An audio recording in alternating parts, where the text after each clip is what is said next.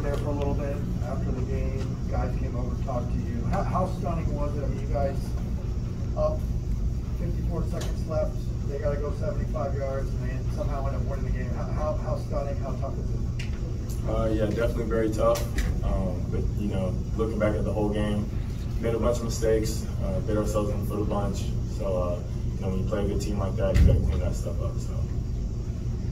Did you have any words for your teammates back in the locker room? And if so, what did you say? Yeah, you know, really just to the older guys, pick these younger guys up. You know, it's not the end of the world. And then again, to the younger guys, you know, it's, like I said, it's not the end of the world. This win or this loss isn't going to define us. You know, what really starts next week in Pac-12 play with 0-0. And so just moving on from there and keeping our heads high. Do you remember kind of what was going through your head right after the game ended? Like, what you think? Yeah, you know, definitely in shock. You know, obviously heartbroken, more so for the guys and how hard we worked as a team. And so, you know, just really heartbroken for my teammates for sure.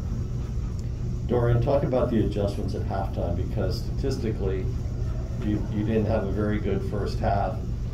But in the second half, you were finding Kyle Phillips open quite a bit. What did you see that made those adjustments in the second half?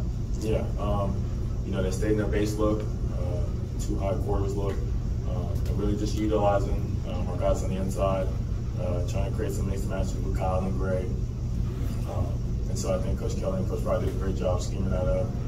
That's what you saw in the second half. So. You guys had 2 really convincing, impressive wins to open the season. Does this offset that at all, or do you feel like, you know, you guys still have everything you want in front of you?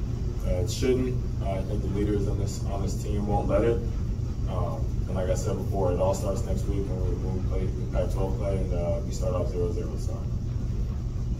Contreras called the first half a little bit of like early game jitters. What do you think went into kind of that slow start for you guys on offense?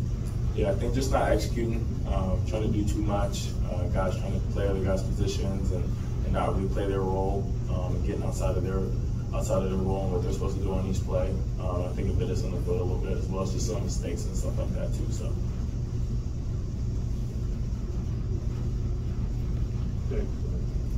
How was it like having Sam Raza back?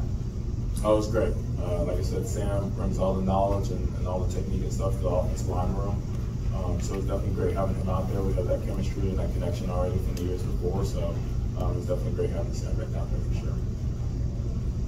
What were you guys kind of saying to each other in the locker room afterward, trying to help each other out? You know, this win doesn't define us. It's not going to help us or hurt us in the Pac-12 play. We're trying to hit our main goal, which is Pac-12 championship and the Rose Bowl. So, you know, just keeping that perspective and ready to come to work tomorrow on Sunday. So. You guys have been so good running the ball. What was Fresno State doing to kind of keep you down on that side of the ball? You know, when you play quarters, that's a heavy run stopping defense. And so, you know, they loaded the box, gave us some funky looks to kind of get us out of our run game. So. Was it designed for you to run so much? We had some read zone in the playbook this week, and so you know, just going off my reads and what the defense man was giving me, that made me pull the ball a lot tonight. All right, thank you, Dorian. Thank you, guys.